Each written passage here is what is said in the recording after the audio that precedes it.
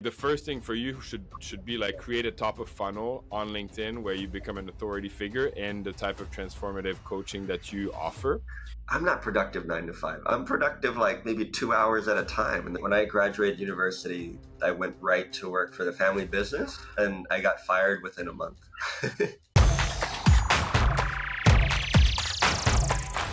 Welcome to today's episode of Next Big Wave. Today I'm joined by Nikon Gormley. Nikon is a Thai-American founder in Thailand and Bangkok. Nikon and I met a while back at a networking event, and Nikon introduced me to his mastermind, which I've since then joined. But on his daytime job, Nikon is a business coach, people transformation, speaker, founder, and national public radio host. So he keeps himself busy, and I'm super excited to have you on board today to walk us through the whole process of how you got to where you are and how you manage your time, man. That's a lot of things to juggle. But anyways, Nikon, welcome.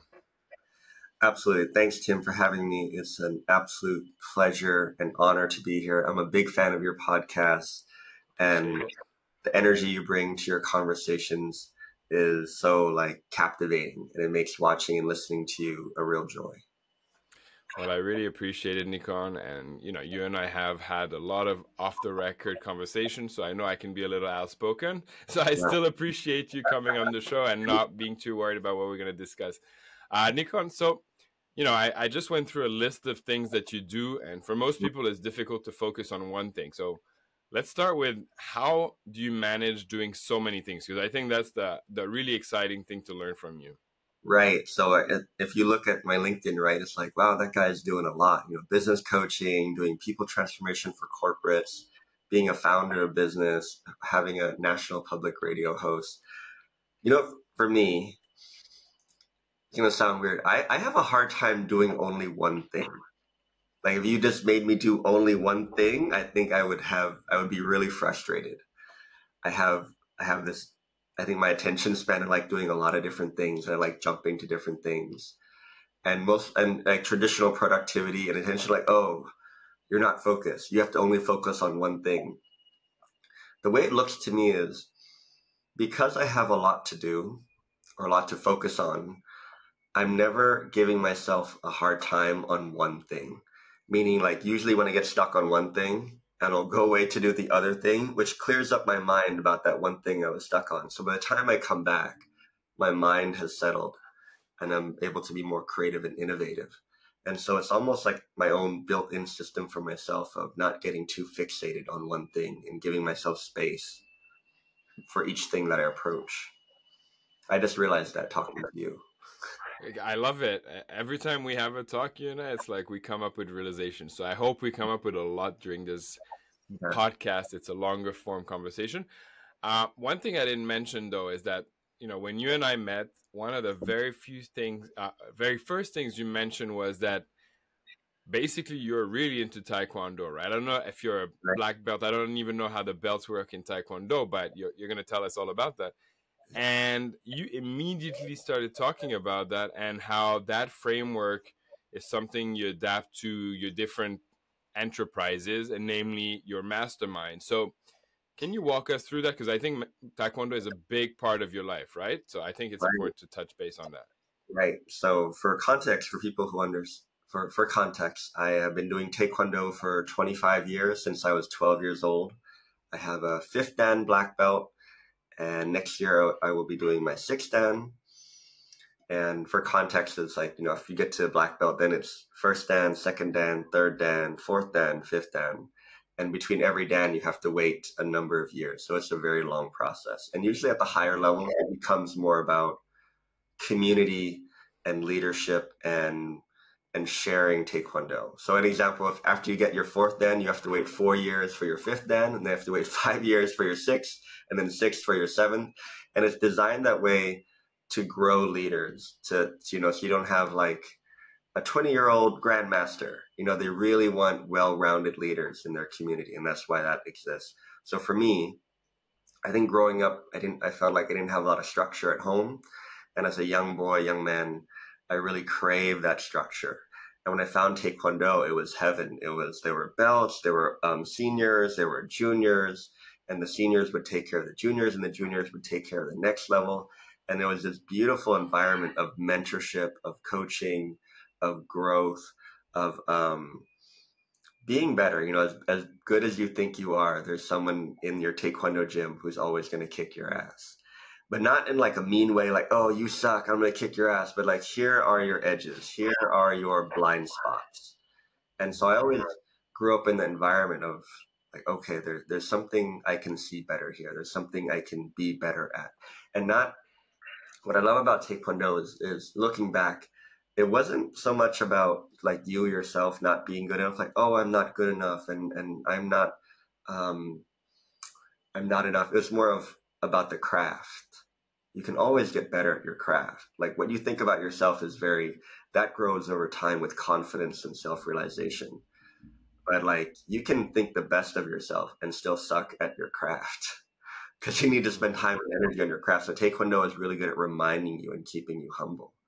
And how that relates to business is that, when I think about it, I do take that a lot into business. I really focus on the craft. Like if I take myself out of the equation, if I stop worrying about myself and I really focus on like having a clear perspective of the business, like what can I do to make this better? How can we sharpen this? How can we refine this? And that constant refinement, just who knew? It makes for great business. It not never settling for like, this is good enough. It's like, well, it's good enough for now, but how can we make this better? How can we play a bigger game? And being really humble about it. As in Taekwondo, funny thing is I would get bored. When I was the best player in that gym, I would get bored. And I could just see myself shrink. And I would just take myself to a better gym where kids were better and players were better because I knew that was the way I was going to be better. And similar to the mastermind, right? That's how that relates to the mastermind is being with myself and my teams and the founders. Of course, my team thinks I'm great because I pay them and I'm like the founder. But I want to put myself in a place where people are maybe more ahead in their journey or they're more in like have different depths in different areas of business. And I swear to you, the mastermind, I think everybody deserves to have a mastermind or create their own mastermind. Put yourself in a group of people where you're the least smartest person in the room. It's felt like a mini MBA. The things I've learned by listening to stories and war stories have really changed the way I create and build businesses. Love it. And you've also created some Taekwondo gyms, right? So now like that's one of your businesses as well. Right. So what started as a hobby, because I just really enjoy Taekwondo and I wanted to give it back to kids. And so I started teaching it at an international school 10 years ago.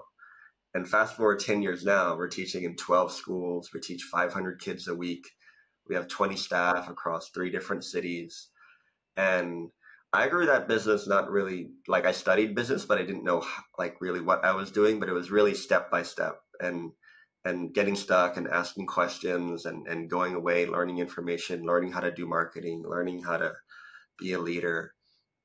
And that was I think building a business has been one of my best teachers.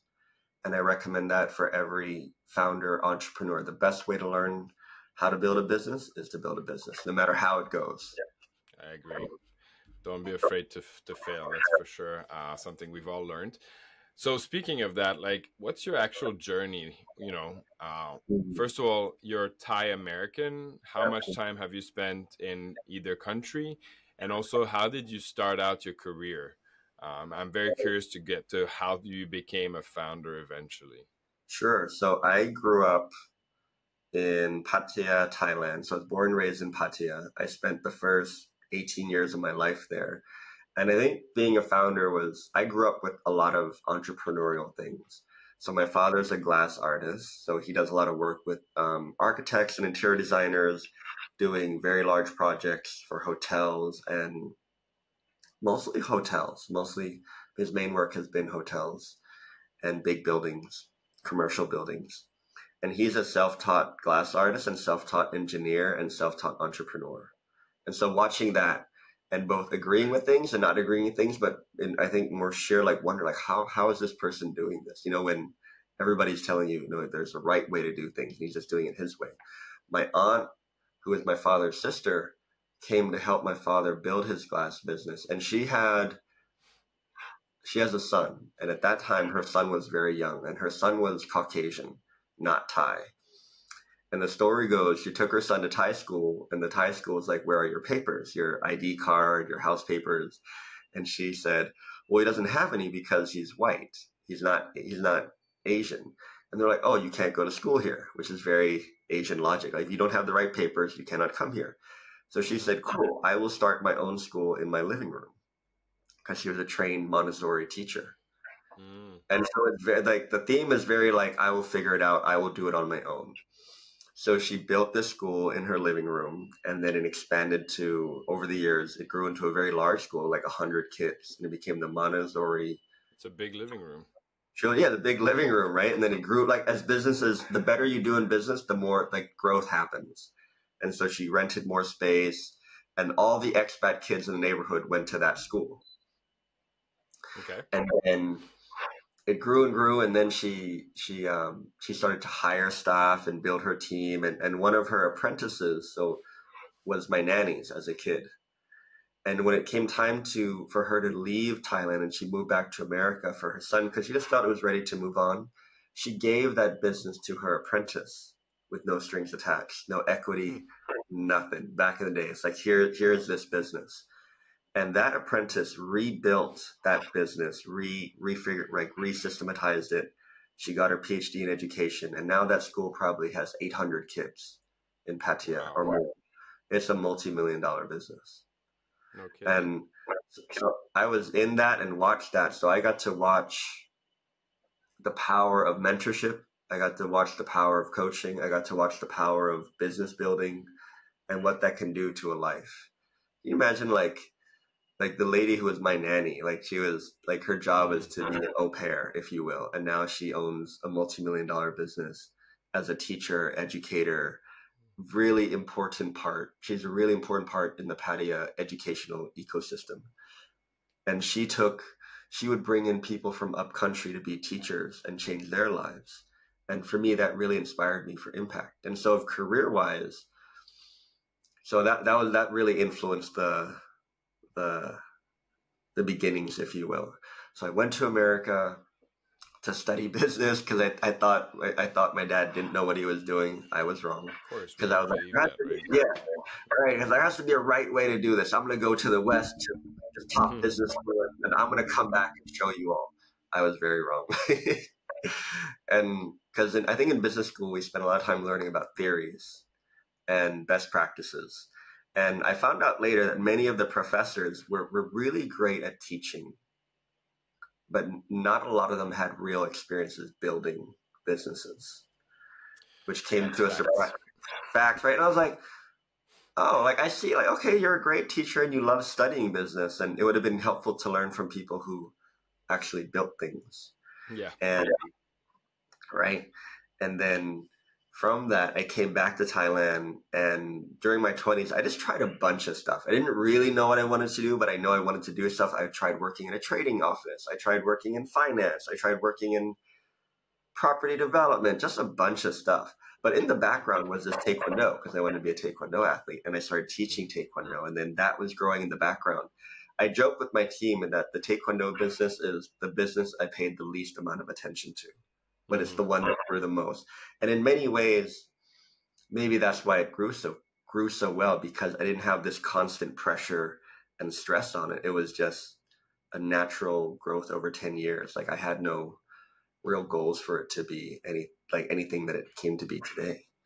And then during university, I spent a lot of time with my aunt, who was an educator, and I started really getting interested into psychology, psychiatry, personal development, spirituality, which was interesting, right? I'm at school learning business, but my hobby of studying is about the mind and how people work. And I studied everything I could get my hands on. I got, like, books and courses and online courses, and then I started hiring coaches, and that was really the inflection point in my learning, when I realized I could hire professionals. Because in Asia, I think there's this real, like, hierarchy of teacher and student, Mm-hmm. And then in the West, I learned when you could hire professionals. And to me, this might be twisted, but this is the way it looks to me in my head is if I can hire this professional teacher now works for me, and his or her job is to make me better.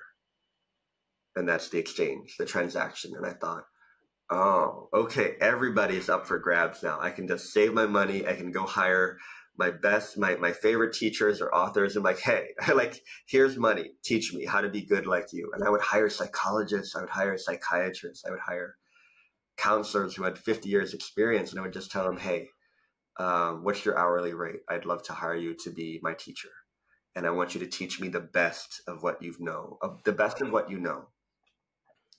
And it really changed my whole life because the relationship changed. Like they were really, I would call it engaged in making me a better person or making me better at my craft. Whereas like before and like asking people to be my mentors, it felt like I was begging for their time.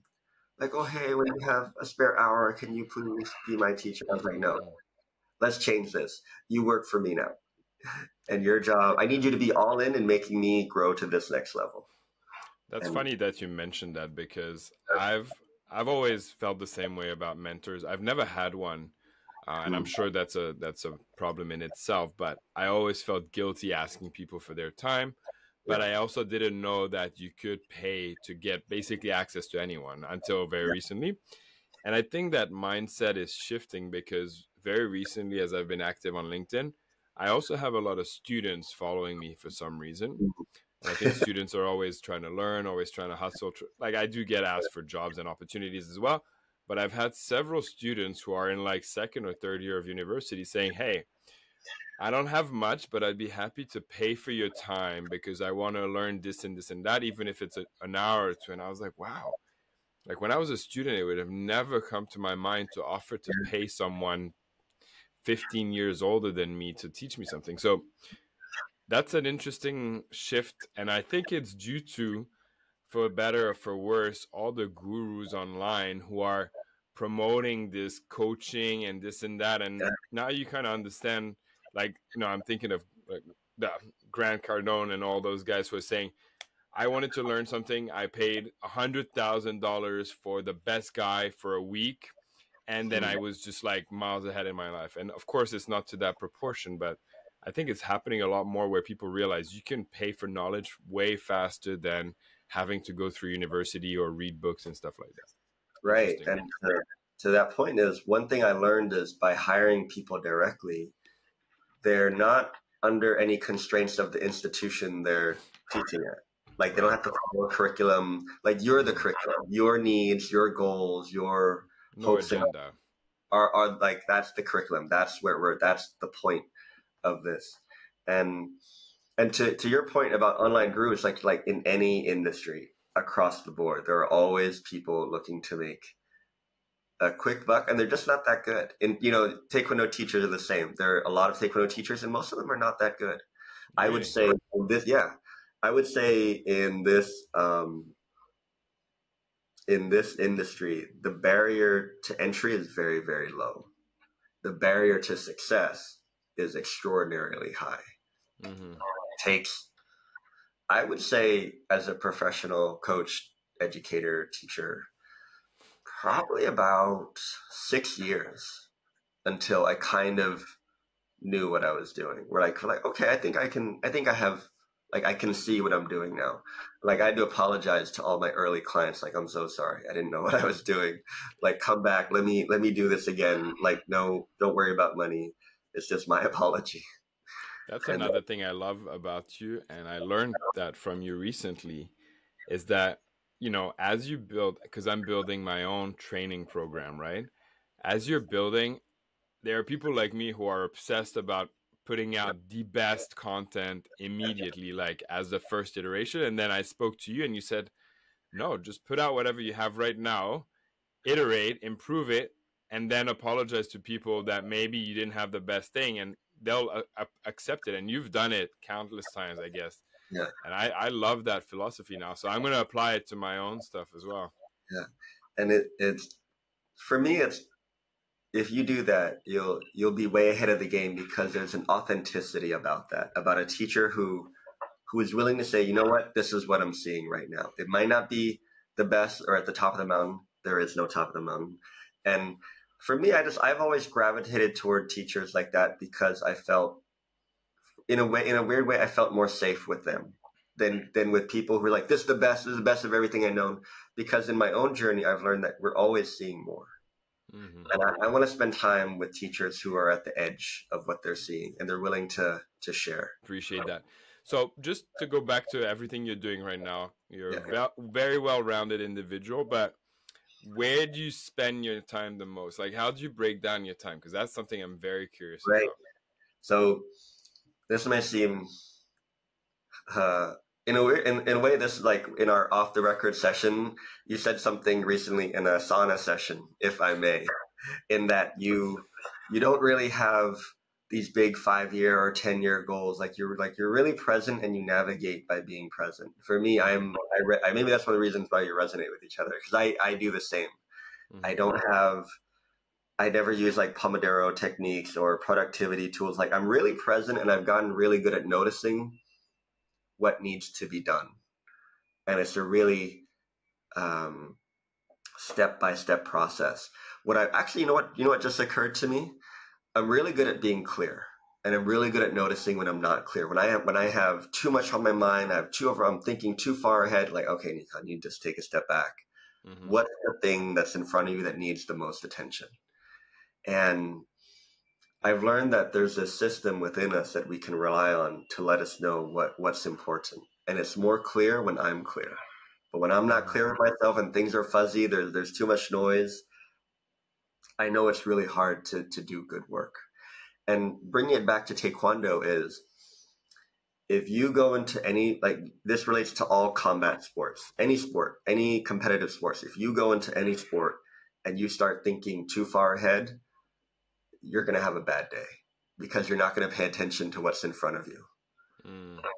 Right? If you're like, you interview any Olympic Taekwondo athletes, like, how do you plan for your sessions? Like, well, I go and watch my opponent for a bit, and then I can get a feel for them. But when I'm playing, I really have to be focused on the present moment. If I planned out the whole session and the moment things don't go according to plan, I'm fucked. Interesting. Yeah. And then even in chess, chess is a very planning type of game. Mm-hmm. You still have to get a feel for the game and like, okay, and you can kind of see moves ahead. But at most, it's probably 5 or 6. Like, you can't plan out the whole game before it happens. Well, I was just going to mention chess because I'm a bit obsessed as well. And very often I plan out a few moves ahead and I have this grand vision of what I'm going to do. And then I miss a blunder that's just in front of me. And that's where I lose the game. I don't know who said it. I wonder if it's Mike Tyson who said it. Everybody has a plan until they get punched in the face. Haha, that sounds like him. Yeah. And life is a contact sport. Life will knock you on your ass. And in my world, we say we don't care how smart, how big or grand you are, life will bitch slap you at some point. And knowing how to handle those is really important. And for me, I have a story. I was talking to a client the other day, and bless his heart, he's young. He's working in tech. And he was really worried that he wasn't able to be productive 9 to 5. I don't know if that works for me. Should I leave my job? And he was really worried about it. And I said, nobody is productive 9 to 5. Like, where'd you get that? It's like, well, isn't that what they do in real business and corporate? I'm like, no, I'm not productive 9 to 5. I'm productive maybe 2 hours at a time. And the rest of the time I need to take a break, go for a walk. And then I'm productive another 2 hours at a time. And he said, and he was writing down 2 hours at a time. I'm like, no, don't do that. You've missed the point. The point is to listen to how you work. There's a system and there's a very natural way that we all work. And the point is to listen to that. I agree with that. It's tough for me to power through more than 2-3 hours. Even 3 hours is tough. I have to break down my days, but that's why I don't mind working. And I think we talked about it. I don't mind extending my work days. Sometimes I'll feel more productive in the morning, sometimes more productive in the afternoon. It's also cyclical, right? You can't predict it, basically. And that's why working a 9 to 5 for people like us is almost impossible, because we'd feel like, well, I don't know, I feel like I'm lying to my boss saying I'm being productive this whole time, whereas maybe I'd rather work at night or whatever. Yeah, I She's think not suited. there's a great quote, I think by Tad Hardgrave, who said like we're not machines. Like humans are not machines. We are very biological. No, we are biological creatures, but we're not like we're more like gardens. We're like there's some seasons where we're really productive. There's some seasons where we're not, and it's really important to listen to that. If you look at anything in nature, like take a bear Mm-hmm. hibernates. Like if you make a bear do 9 to 5, you're gonna have a really hard time with that bear. You know, Mm-mm. like thing that like spring in nature, spring is when everything happens, and summer and then winter things kind of shut down for a bit. Like people, we have rhythms like that. And I feel like a lot of the problems we're experiencing mentally come from being unnatural. Working 9 to 5 is normal, but it's not natural to our biorhythms and sleep and things like that. Some people are really active at night. I'm really active at night. And like one of my clients, he said in Thailand, he said, you know, you're the only coach I know who's going to take a call at 11 at night. And I'm like, yeah, because I'm awake at 11. And that's why you won't find You wait. availability at 9 a.m. because that's not going to happen. What's your window of operation? And that doesn't mean you're productive the whole time, but I'm just curious, when do you start being in front of a computer, if that's how you get, into work, and when so, do you end? so for me, I would say for going back to what needs to be done, if I need to be in front of a computer, I'll be in front of a computer if it's 9 a.m. or 10 or whatever. But I would say my peak times are 7 p.m. to 1 a.m. Wow. That's when I'll sit and just plow through a lot of work and like peak productivity. And I know that now. So I know to schedule stuff at that time. And I've You known have clients in the US as well, so that kind of makes yeah, sense. yeah. And I've recently found that was a premise like, oh, no Thai people, like no Asian clients are going to work with me at that night. Turns out all like the younger group of people, like some businesses will hire me to do people transformation. And part of that is working one-on-ones with their younger teams. All those guys are like 10 p.m., 11 p.m., 9 p.m., and they're all bright and sparkly. And I'm like, all right, found my people. Mm-mm-mm. So, okay, just going back to my original question though, because this is very interesting, like how you navigate it all, but how do you split your time in the sense that like you can give me a breakdown, either what brings you money or uses Sure. your time the most. Like I'm just curious how your week breaks down in terms of the different things you're working on. Sure. So my week breakdowns, I would say the Taekwondo business is the most structured. So there are set times for all the international schools, all their session times, like that's all laid out internally with my team, and my teams take care of that. So I learned from the better founders actually to how to really not just delegate, but to grow leaders. I Mm-hmm. was really overwhelmed in one mastermind session, and someone listened to me, and like their advice or wonder for me is like, oh, I wonder if you who's your CEO, and I'm like, I'm the CEO, like my ego, and I was like, oh, I need to Mm-hmm. build another CEO, and so when I built that CEO, I had more time, and my team quickly realized, and this was in a real meeting, they said, you know what, guys, I've learned that when Nikon has more free time, we all seem to make more money. For some reason, he connects with people and they end up knowing somebody at an international school and we get more clients. So he said, our job is to make Nikon have more free time. Mm. And then that happened and the business like slowly went up because I started connecting. I realized my gift is connecting and doing sales and just growing relationships. And that Nikon being in operations is like the worst thing that can happen, but that came from trying stuff and from me trying being operations and watching myself slowly die in operations. And Mm. so I feel I you. have a I have a lot of free time on my calendar. And then so in terms of money, I would say that Taekwondo business pays the bills. And I learned this from my aunt. She calls it her nut. So you have your base, your cost covered and your bills.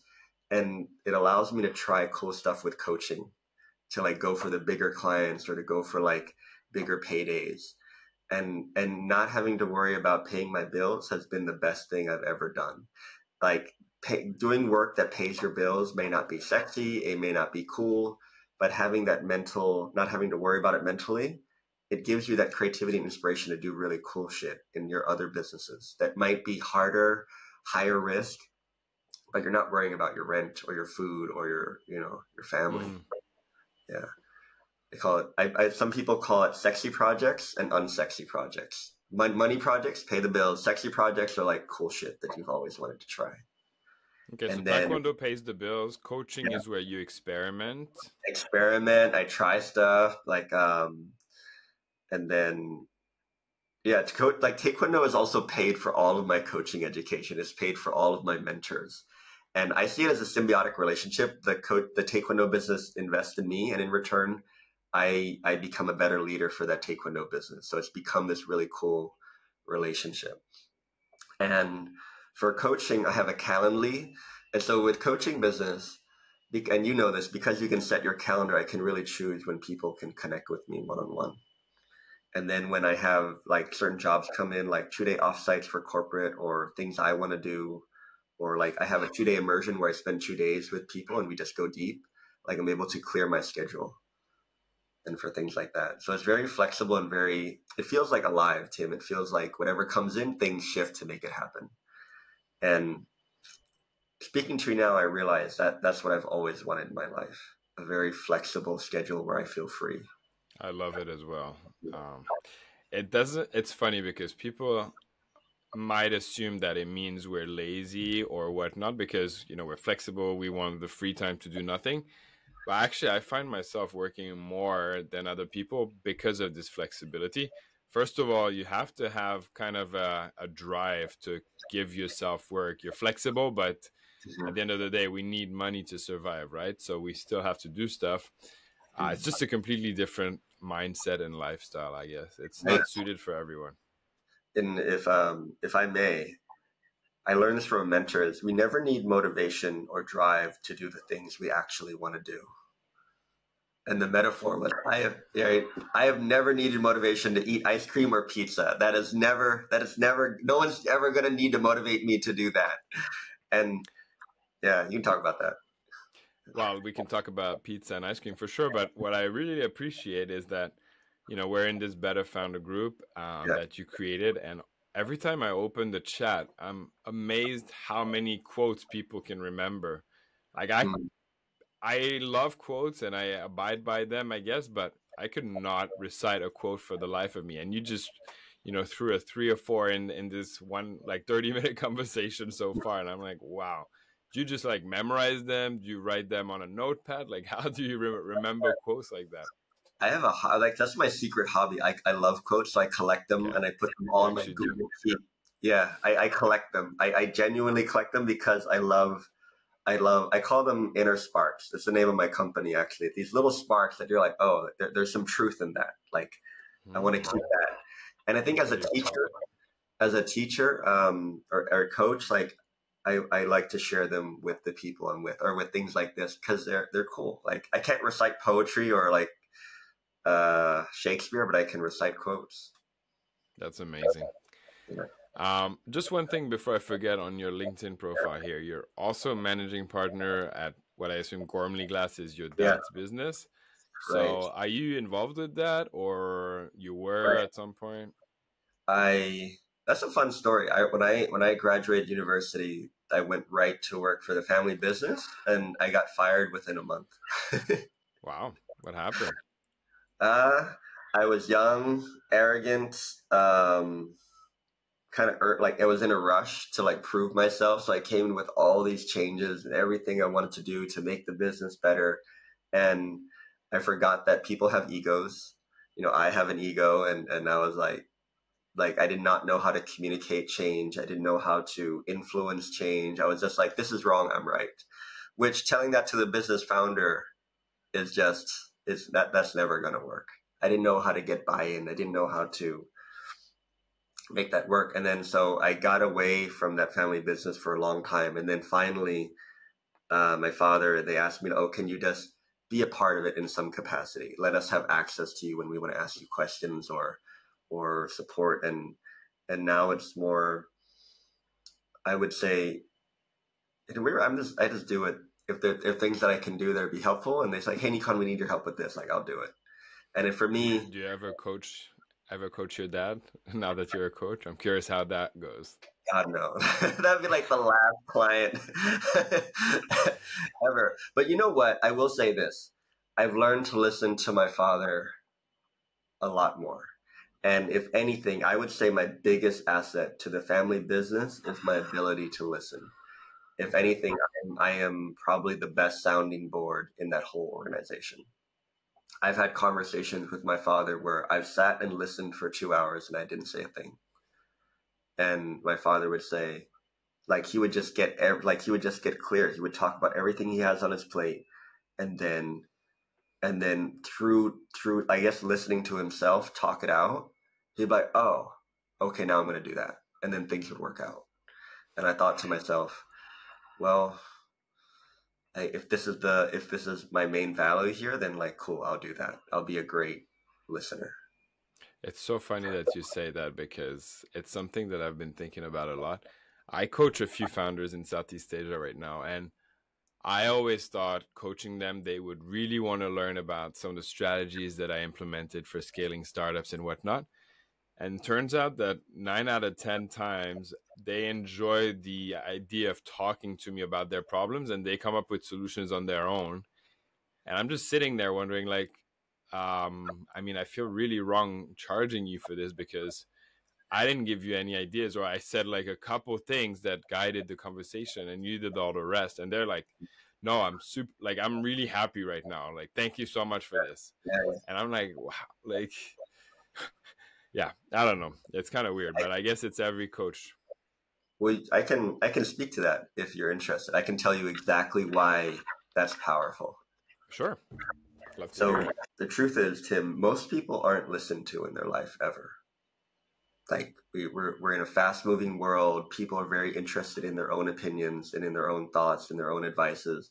Very rarely do we get to spend time with people who genuinely listen to us, who like genuinely listen to us. I think people are usually more listened to when they're a child, when people are just fascinated by your little bright energy and they don't care if you're showing them their like your drawing that looks like shit, but like it's like to them it's like, wow, that's amazing. Like really, it's that very pure energy. And for me, the second piece to this puzzle and value proposition, like is grounding. It's that your calm listening presence allows them to calm down. And when they calm down, their clarity goes up. And what they really need is clarity to see more clearly what they're doing, what their challenges are, what their opportunities are. That clarity is what moves the needle. And So that we're I think you have, essentially, yeah, yeah, we're their shower, basically. yeah. You And know that's what I like, mean? in my world, we call it rain. We show up and we rain love, attention, listening, empathy, Mm. kindness, and they're the soil. And we care not if nothing fucking grows because they're rocks. But people like when it rains, you might get little sprouts, I and was that thinking more in the sense that when everything you described earlier is exactly how I feel in the shower, and that's when I have my best ideas. So I was exactly, like, well, I guess I am your shower as a yeah. coach. And there's this safety in a coach and talking to someone like you as a young founder who like there's this trust that you're gonna tell them the truth. Like Mm. you're there to tell them the truth, whether you're like, yep, you're totally an asshole in this situation. Like, and you're like, oh, okay, yes, I will listen to that because I've paid you to listen to you, right? I think there's not. I think I know there's that trust. There's that trust. Having someone on your team who's willing to give it to you straight is incredibly rare. And as being a founder, it took me 5 years to train my team to tell me like the truth, even when I don't want to hear it. And in big yeah, in big A lot of your team is Thai, I suppose, right? yeah, they're all Thai. So They're all used it's to even like harder in Southeast Asia, I harder. suppose. Yeah. Right. So I told my team, like, I'm paying you to tell me the truth. Give it to me Mm. when it's hard. And they're like, are you like, really? And I'm like, I'm not going to get fired. And I'm like, no, if anything, I'll probably promote you. And so we just have a lot of direct communication. And that's a big problem in most organizations where like people are just afraid to tell each other the truth. They don't know how to have those difficult conversations. I don't know if this is true or not, but I read in one article that most problems in startups come from people not having difficult conversations. I think that's very true. That's very Yeah. true. I want to talk about growth a little bit because, as you know, growing businesses is my specialty, Yeah. or I like to believe so. So, because you have so many things going on, I'm going to ask you if you can focus on one of the businesses and tell me what you're struggling with in terms of growing that business. And again, maybe I'm jumping the gun here because you like to live like kind of week by week, and you're just slow Sure. process type of guy. But maybe there are some things that you've been struggling with, and I'd love to like kind of live give you some reactions or feedback. Sure. I'm thinking. Let me think of one thing that might be helpful. Mm-mm-mm. Okay, I think I have a few options that we could look Let's at. go. Okay, there's the Taekwondo business, which is like mature, and that area of growth is more is how do we play a bigger game in that? Do we expand in more schools? Do we turn it into more of a franchise? Like how like there's that, and there's the coaching business where I want to play the game of like more, one to many, whereby like I think I spent 9 years doing one-on-ones, but now it's starting to be one to many. And how do I? And my questions in that area are how do I create better programs or more? How do I scale myself? Because in the coaching, I'm scaling myself, my impact, and the amount of people I want to work with. So we can go the coaching route or the Taekwondo business. Um, I mean, I can talk about both, but I think like the coaching business is more interesting to me. Not because I actually love taekwondo, and I want to talk to you about it because my wife is Korean, and after you described it as like this education format thing, I'm like I'm putting my kids into taekwondo, but Yeah. that's beyond the point. The reason I say the coaching thing is interesting is because it's quite relevant to what I'm building right now, Mm-hmm. and so I might have more feedback for you than for the taekwondo, which is very brick and mortar, and I'm very like online type of guy. Right. So the first thing I notice is that you want to do one to many, and I think talking about funnels, the first thing you need to make sure is are you recognized as sort of an expert in your field? And I know you're doing Yeah. talks here, you have the Better Founder, you have this and that, and I'm sure you have a lot more initiatives. But one thing I'm noticing is like your clientele is B2B, obviously, like most likely a lot of companies are hiring you, and B2Bs basically live on LinkedIn. And when I open your LinkedIn, I'm expecting as a coach to see a lot of content about your experience, expertise, but I'm noticing that you're actually not extremely active and that your content is not engaging as much Mm. on LinkedIn. So there's definitely a huge opportunity there. And Mm. for me, I've seen like my LinkedIn strategy is what basically brings me all of my business. And I'd love to sit down with you and kind of review what you're Sure. doing wrong, what you're doing right, and kind of make some adjustments there. Because I think like the first thing for you should be like create a top of funnel on LinkedIn where you become an authority figure in the type of transformative coaching that you offer. Mm-hmm. And then like down the funnel, like I think at the bottom of the funnel is what you're currently offering, which is one-on-one coaching or one-to-many coaching, but in person, sort of via corporations, and that's the high ticket item. But in between, there's so many things you can be offering, from like what we call lead magnets to tripwires to then programs, and all of which have like an ascending ticket price. So like one of the I read about this company recently. They're called Pip Decks. Do you know them? It's like a kind of a coaching card game. If you haven't heard of them, I'll send you the name. It's pipdecks.com. They have a really good product, and essentially it's like a very low ticket coaching product that you can be selling once you've already established your authority as a person. You could create a small value bringing game or value bringing item, whether it's a PDF, a white paper, or whatever, that you can either give out for free or sell to kind of create a funnel, not just top of funnel, but you start getting leads in, etc. But then like one thing that I think it would be interesting for us to collaborate on, at least to discuss, is because I'm building my own program, which is sort of like higher ticket. It's not like high ticket in the sense you're making several thousands per client per month, but it's more like in the $500 to $600 a month ticket, which is really mid range. And I think that's something you could build as well, which is it's a self-serve program where all of your education and all of your knowledge is accessible, as well as like group coaching. Like you have weekly calls, you have access to you or to the community.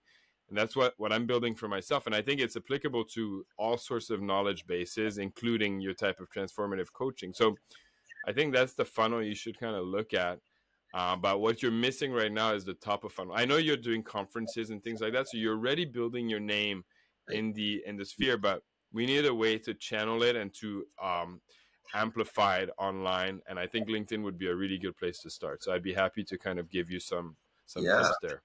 that's really, it's funny you say that because I was thinking about the very similar things. I'm always like, what I really like about you is your your natural curiosity and certainty with that. And I can see why a lot of founders want to spend time with you because I can sense that you're not full of shit. Like there, that's the thing. Going back to that other thing, like I don't know what you call it. I think what sets you apart is this. You know what posturing is? Posturing, Yeah. like So pretending to be something or whatever. posturing is the way I've learned this in marketing. Posturing is some people like lean in too heavy and they're really hypey and like they're really like intent, and like when you lean into people, like people's natural reaction is like to lean back, Right. like they're way too hypey. But you have a very calm, grounded, like very like balanced, where it's like it's more approachable because you're not leaning in too heavy. It's just something that I noticed of listening to you. And to what you said, absolutely. One idea I had, and you're right, like I need to solve more problems on LinkedIn for my clients. Like just solve like private questions publicly and getting into a rhythm of doing that. And like having a podcast, like a short, like not an interview podcast, but a solo podcast where it's like 5 to 8 minutes.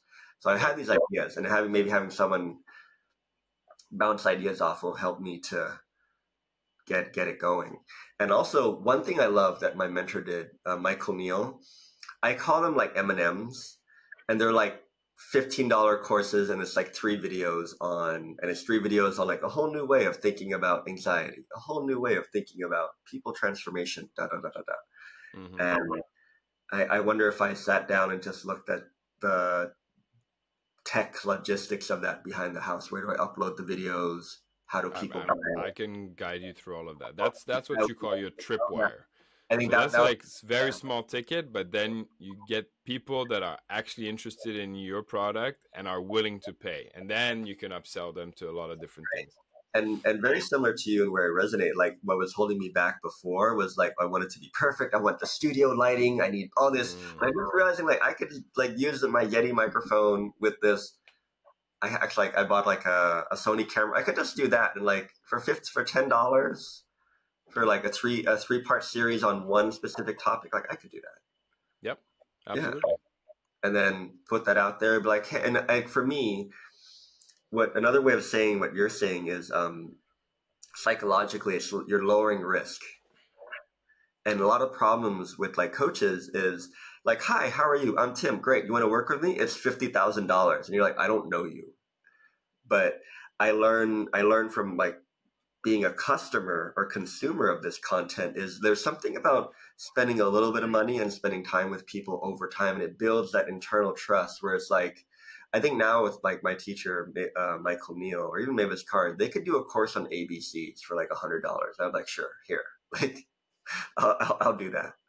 But it's the another thing I like about what you're saying is you're hinting at building a relationship rather than I'm going to manipulate you psychologically to get the most money out of you quickly. It's like here are some ways for people who can build. Here are some ways for people to build relationship with you over the long term. Mm-hmm. Yeah. Yeah. It's so when I talk about a funnel, by the way, like it's not in purely marketing, like you said, trying to squeeze as much money as possible. It's more like you bring value at every point of the funnel, but some people are willing and interested in getting more and more value out of you, which has a price tag. That's all it is.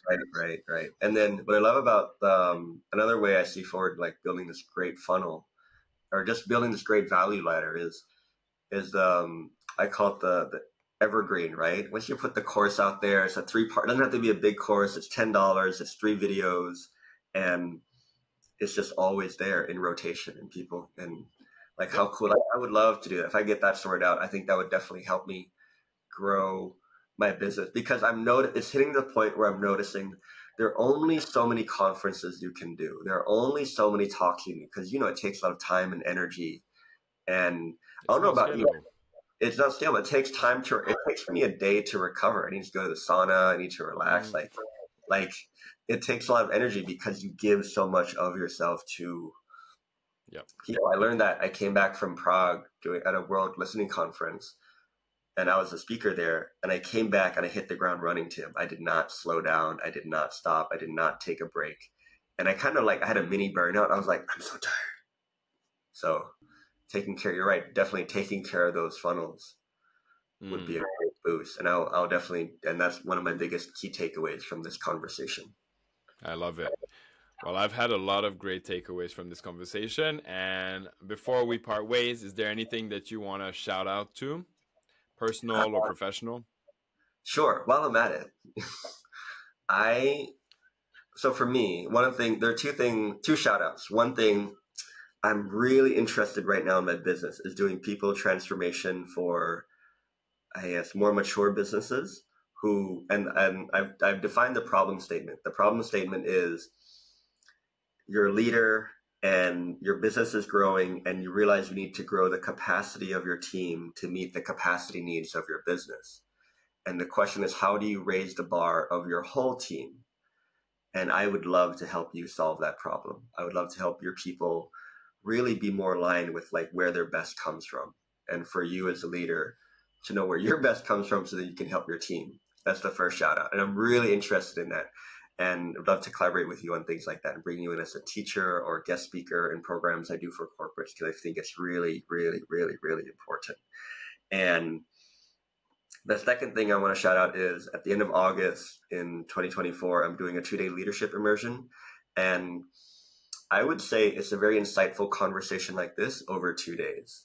And I heard a mentor talk about it, Aaron Turner, and that there's something cool that happens when you bring people together and they're listening in a very pure way. Like, they're not being trained, they're not trying to learn something, but they're just really present, and they're sharing insights with a facilitated guidance. There's not a destination, but there's a direction. And to watch people uncover insights that will move everything forward. And that's what I'm really excited about right now. Love it. All right, I'll make sure to point to different things you mentioned in the about section or the description. And thank you so much, Nikon, for showing up. I really appreciate the conversation as usual. And that's it. That's the pod. All right, thank you. Thank you for having me. Cool. All right, I stopped.